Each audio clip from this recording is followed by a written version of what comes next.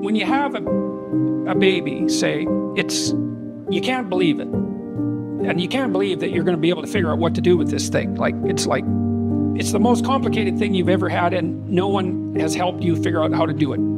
So you're stuck. And then 3 months later, it's you can't really imagine what life would be like without that baby. And then it's sort of this goes on forever, but it doesn't. Right. You have little kids for 4 years. And if you miss it, it's done. That's it.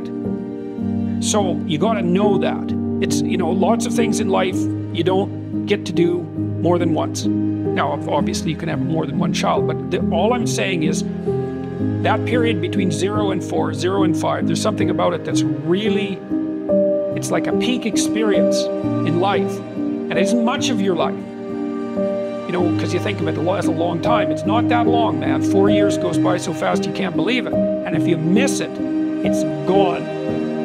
So you miss it at your peril and you don't get it back. And that's not, I know it, with your career, you miss opportunities, you fall behind. This happens to women a lot. It's part of the reason for the pay gap. And it's really hard on women, although no one knows what to do about it. So, and I would also say, well, you talk to each other.